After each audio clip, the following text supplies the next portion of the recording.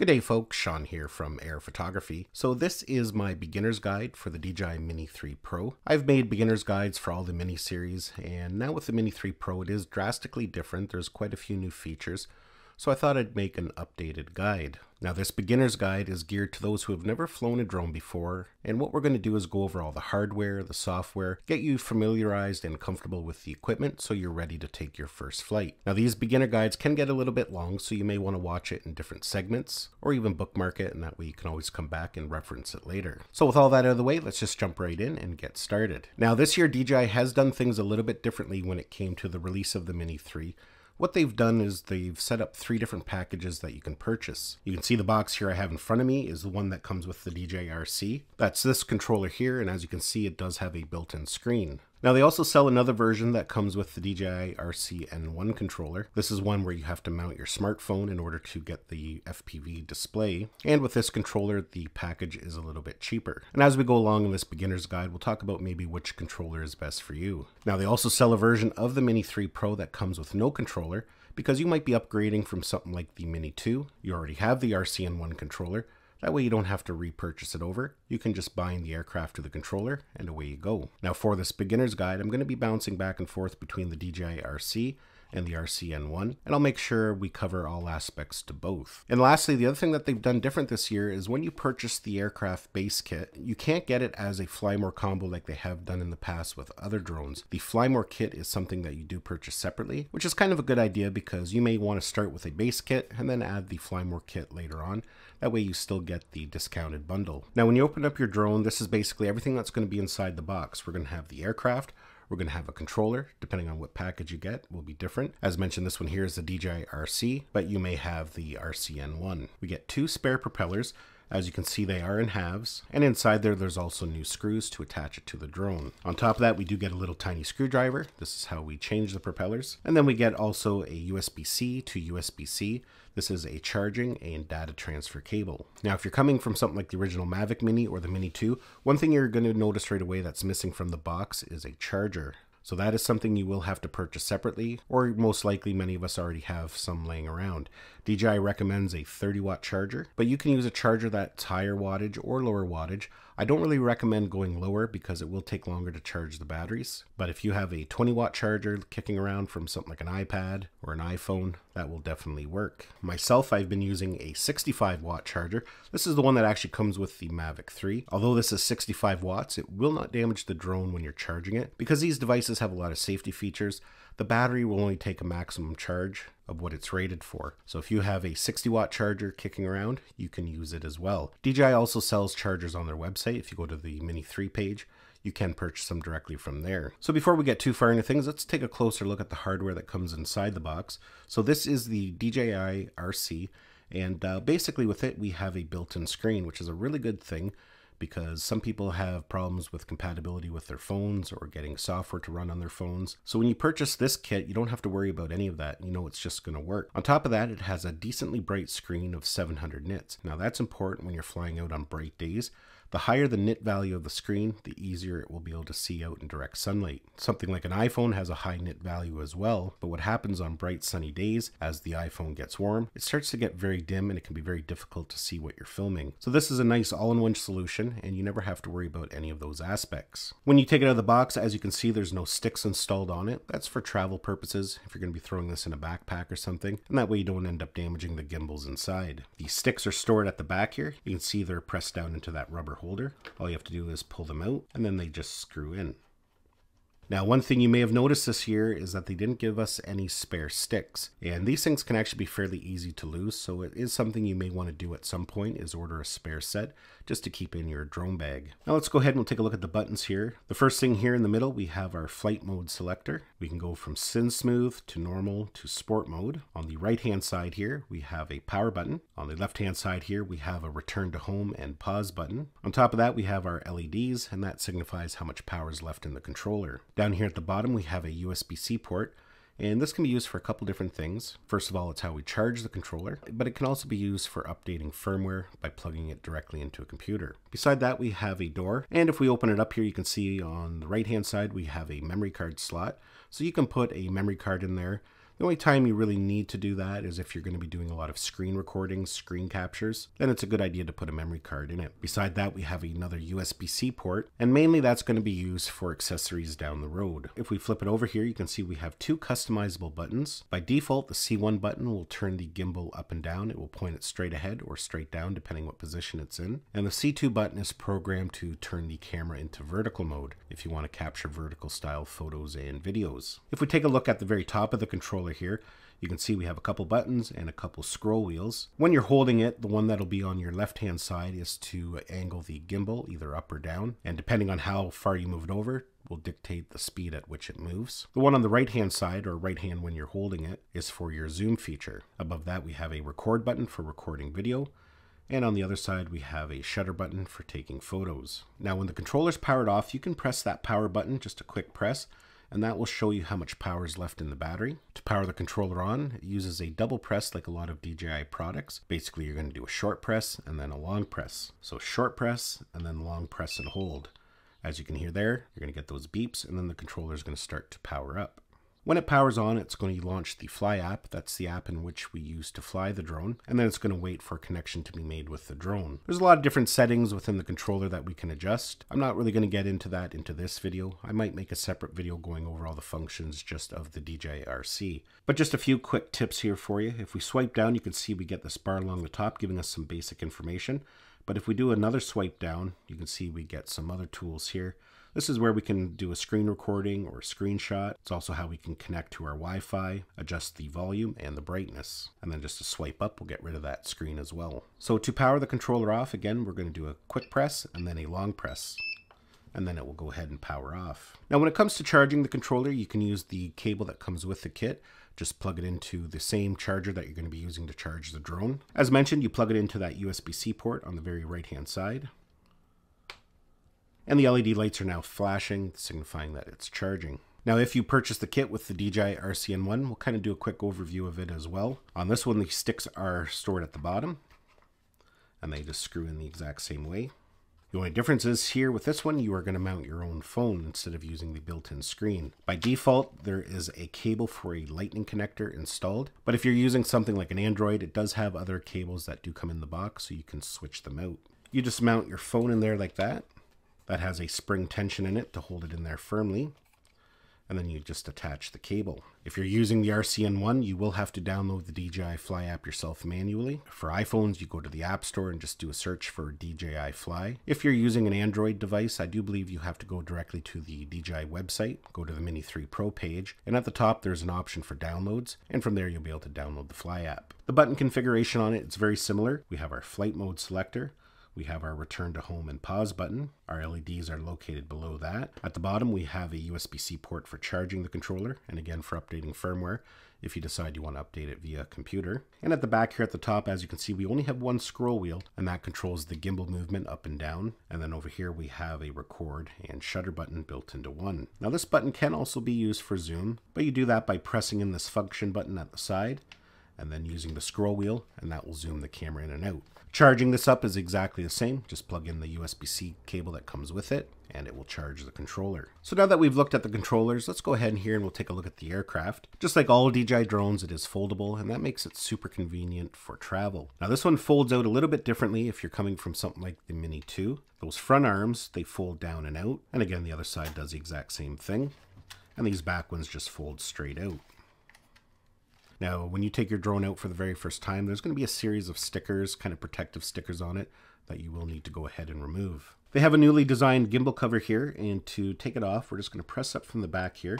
And as you can see, it comes right off. Getting it back on can be a little bit fidgety.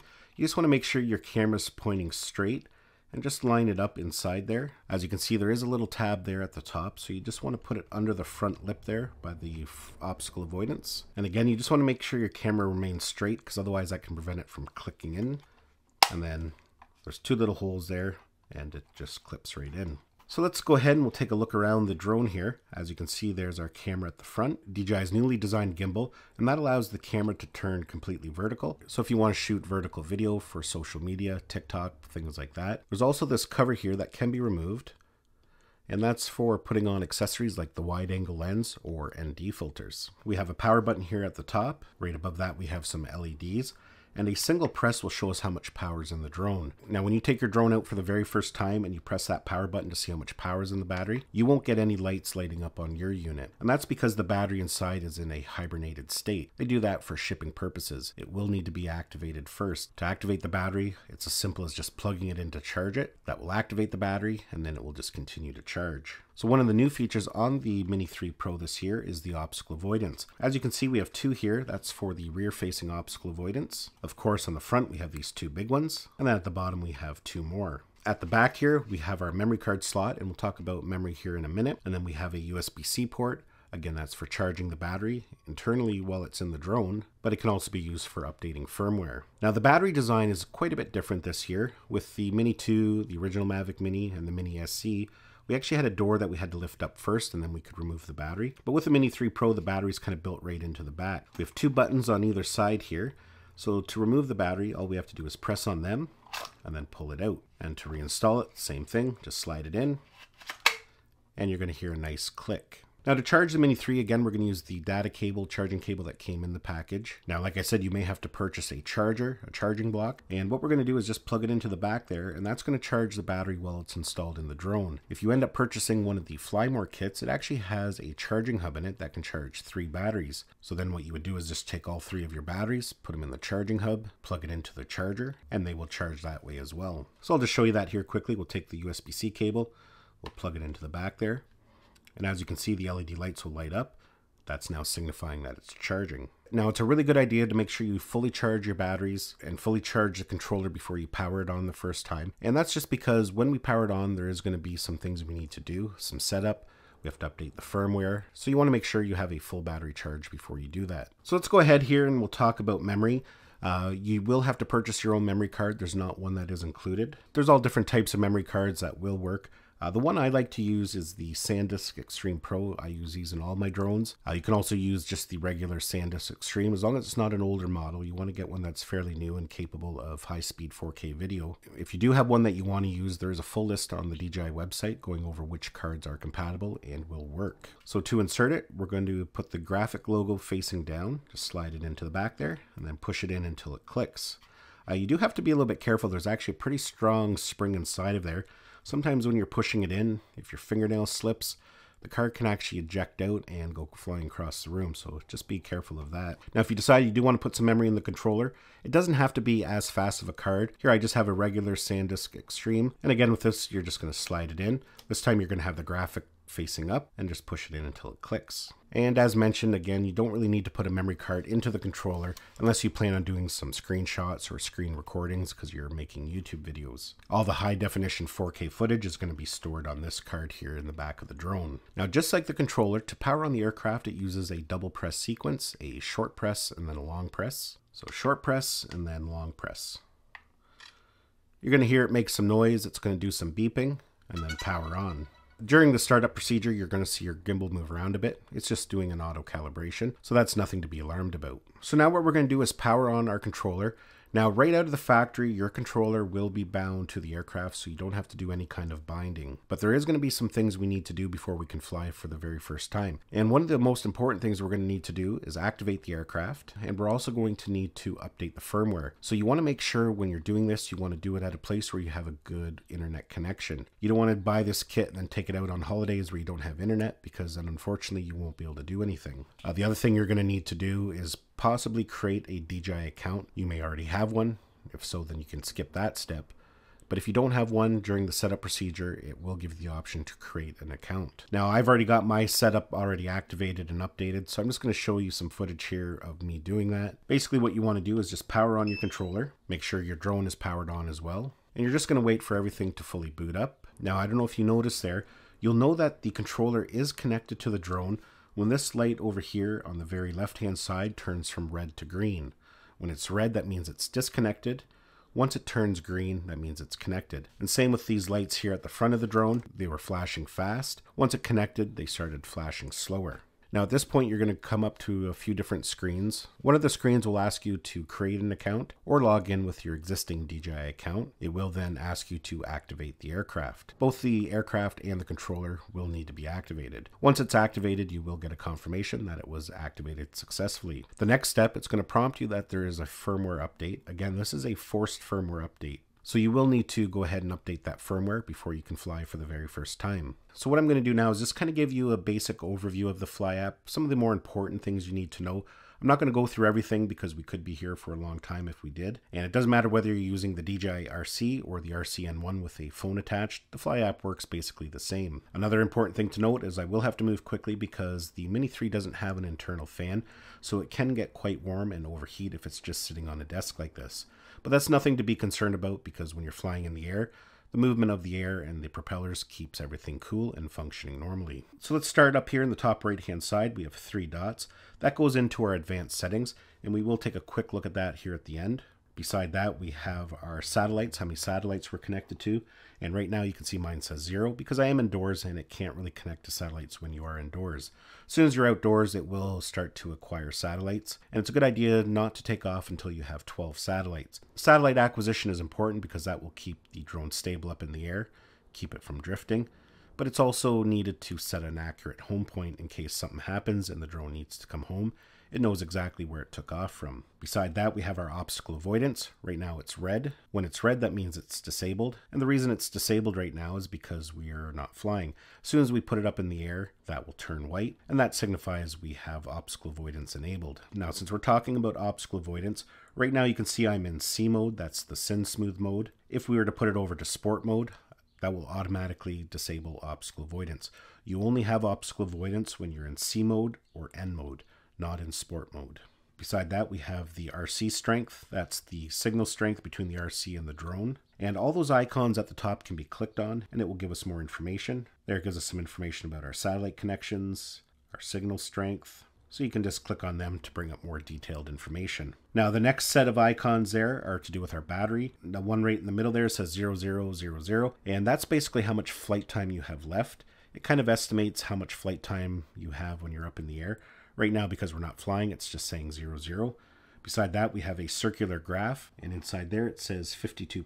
That means we have 52% left in the battery. And again, we can click on that, and that's going to bring up more detailed battery information about flight time, how much time we have until it goes into a return to home. Again, it's not going to list anything there because we're not up in the air. Over beside that, it gives us our flight status. Right now it's saying GPS signal weak because we're indoors. And you can actually click on that to go through all your safety settings. It'll give you any errors if it's detected any problems. We can adjust our return to home altitude. We can set our max altitude and our max distance. Beside that, it gives us a little indication of what mode we're in. And as you can see, as we switch to normal mode, that will change to an N. If we put it in sport mode, that changes to an S.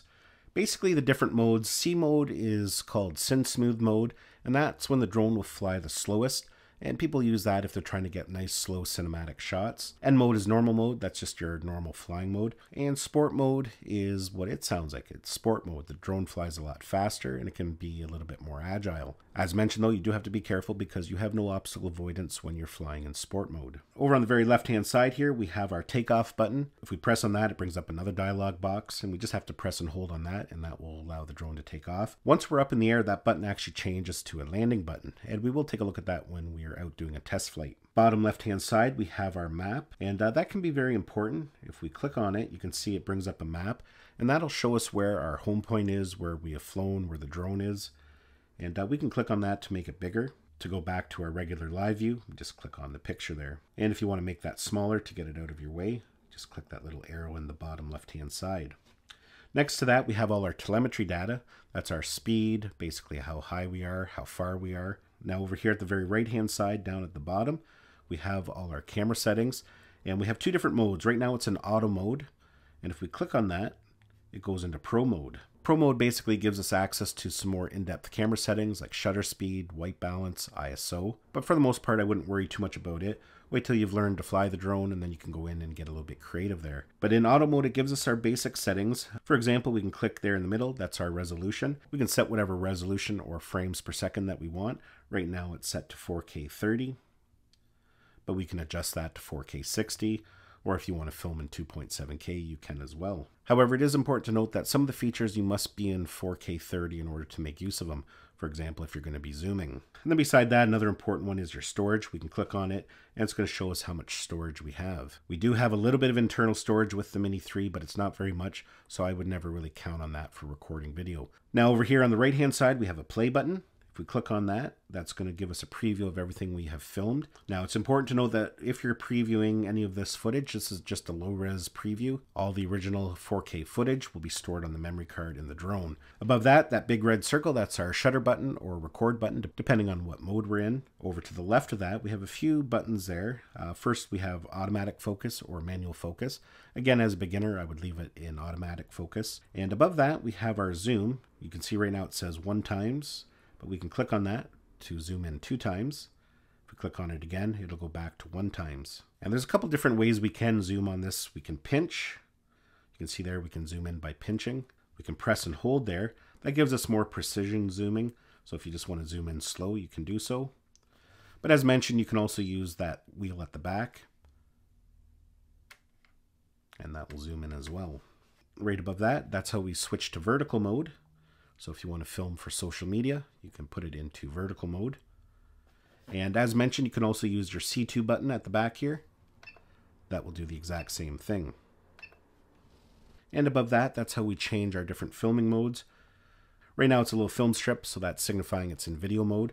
But we can switch it over to photo mode, master shots, quick shots, hyperlapses, or pano. Again, I'm not going to get into all that for this video. We're going to make some other videos and tutorials down the road where we dive in a little bit deeper to some of those features.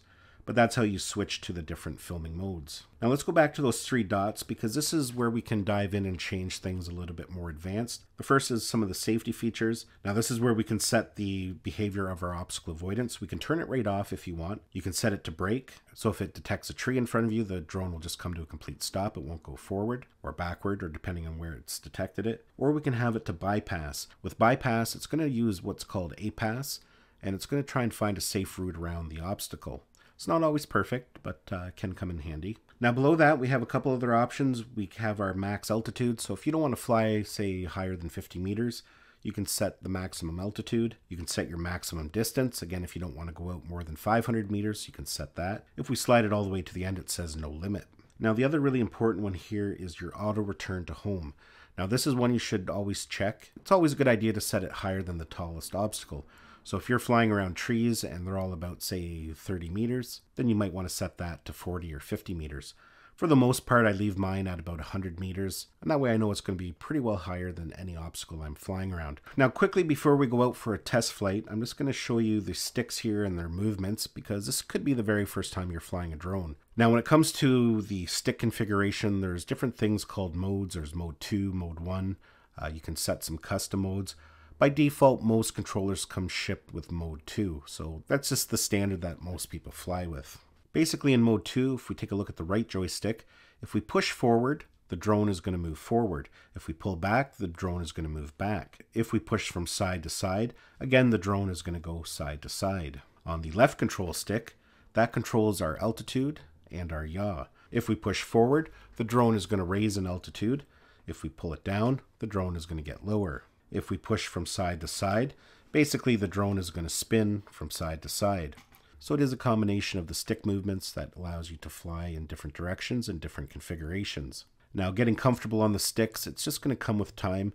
The first couple flights you're going to probably have to really think about what each stick does. Now at this point, let's just go out for a quick test flight and I'll just show you a few things that you may need to know as a first-time pilot. So now at this point, I'm going to go for a quick test flight with the Mini and go over a few things that you may need to know as a first-time pilot. Now, if you're going to be going for your very first flight, I highly recommend picking an open area, something that doesn't have a lot of obstacles or people. That way you can fly the drone around, get to know how it moves and how it behaves without worrying about colliding with something. It's also a good idea before you go for your first flight, make sure you check all your local laws for your country, regulations, because every country is a little bit different and you don't want to run into any problems. Now down there in front of me you can see I have a landing pad. That is something you may want to invest in. Because these drones are so small, the Mini 3, the Mini 2, the clearance of the motors and the camera is not very high. So it's always good to take off from a flat surface. Ideally you can take off from like concrete or asphalt Or as mentioned, get something like a landing pad, and that way if you're taking off from grass or sand, you don't have to worry about it. You can also do a hand launch and hand catch, but as a beginner, that's not something I really recommend. So I'm gonna go ahead here and I'm gonna power on the drone and the controller, and then there's a few things we need to check before we take flight.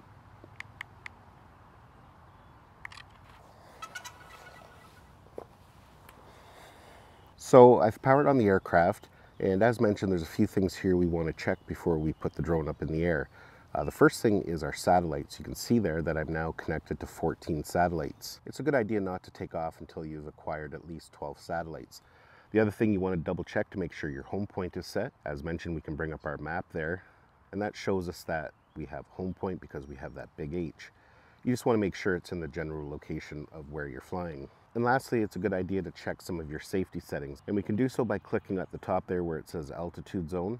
If there's any issues with the compass or the IMU, that'll appear there. It may tell you that you need to calibrate your compass, and I'm going to go over that in a separate video. So if that's something you need to learn how to do, just keep an eye on my channel.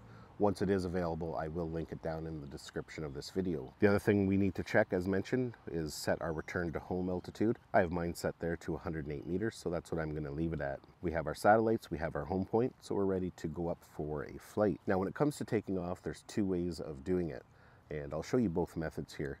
The first method is by using a series of stick commands. What we can do is pull down on both sticks, push them in. As you can see there, the propellers on the drone started, but it's not taking off yet. To take off, all we do is press up on the left control stick. As you can see there, the drone went up, and it's going to hover about a half a meter off the ground. When you're back and you want to land it, you can land it using these sticks as well, just by pulling down on the left control stick. It's going to check the ground to make sure it's suitable, and then it's going to go down and land. The other way is by using the takeoff button on the screen. It's on the very left-hand side in the middle. We can press on that.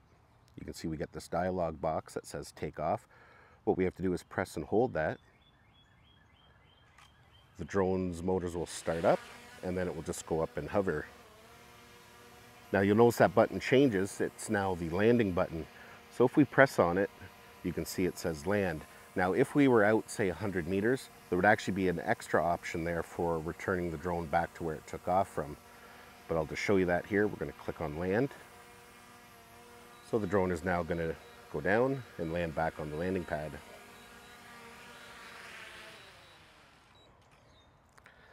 Now, before you take your very first flight, there's one tip that I want to give you, and it could potentially save your drone, and that is let go of the sticks. I know it sounds like a very simple tip, but it can really save you. These drones are held in place by GPS, so if you're ever flying around and you start to panic or you get too close to an obstacle and you're not quite sure what to do, just let go of the sticks and the drone is going to stop in place and it will just sit there and hover. That allows you time to get your composure. You can figure out the orientation of the drone, and that way you don't make an accidental movement and end up flying into the object. So that's something really important to know. Like I said, just don't panic, let go of the sticks, and assess the situation. So let's go ahead here. We're going to put the drone up. So there we go. We have the drone out in front of us.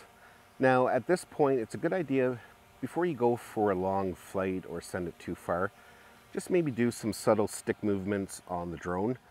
I would maybe recommend putting it in C mode because that's the slowest mode, and just go from side to side using the stick commands that we talked about earlier.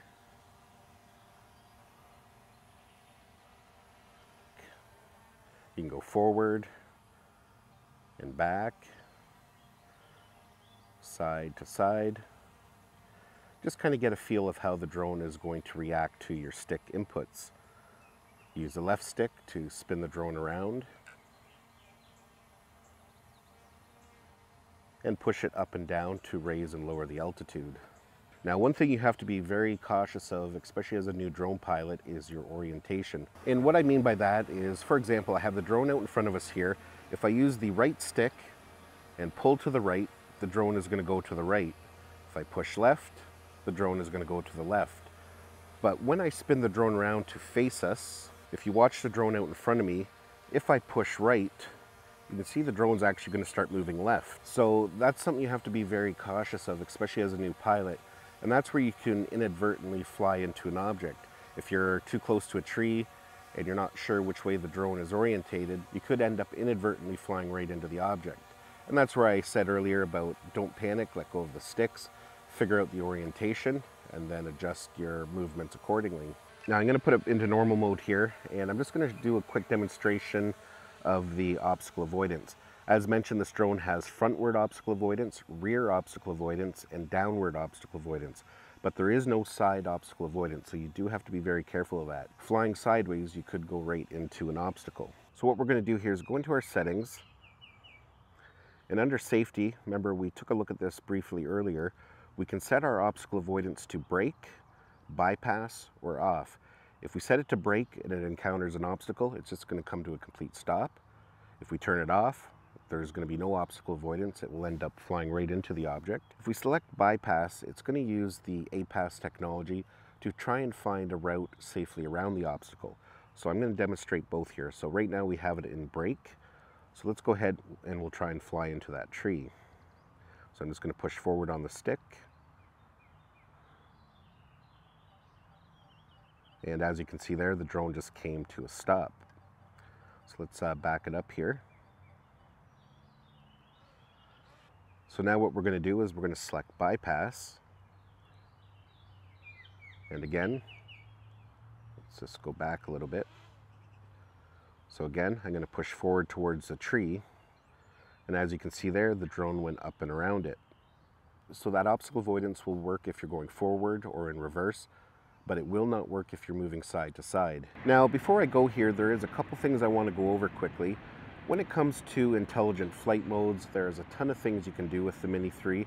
Of course, we can capture videos and photos, but they have things called master shots, quick shots. We can create hyperlapses and take panoramas. Now, I have made several videos going more into detail about what those features are, and I will include links down below in the description of this video. Now, some of them are for other drones, but they work exactly the same on the Mini 3, so they'll still be beneficial to watch. Of course, with the Mini 3, one of its new features is we can shoot vertical video as well. And again, we can do so by clicking that button on the screen. As you can see there, we're now in vertical mode. It's important to note that not all features are available in vertical mode. And again, at this point, we can return to home. If you lose your orientation up the sky or you just want to come home, we can do so by pressing the button on the controller here or the button on the screen. So let's go ahead and we'll do that right now. I'll select return to home. The drone is going to spin around there, as you can see, and it's going to come back to the general location. Usually it will land within a few feet from where you take off from. Well folks, that's basically it for this video. Hopefully you learned something and maybe are a little bit more confident to take your first flight. I know there can be some anxiety associated with flying. After all, these drones cost a lot of money. You don't want to crash it, you don't want to wreck it, but that usually goes away fairly quickly once you get comfortable with the equipment. The best thing to do at this point is just practice, get out and fly, and you'll find that these DJI drones, because of all the built-in safety features and flight controls, they're quite easy to fly, and it can be quite a fun little hobby. Hopefully you enjoyed this video and got some value out of it. Give it a thumbs up if you did. Don't forget to subscribe to my channel so you don't miss any of our upcoming videos, and we'll see you in the next one.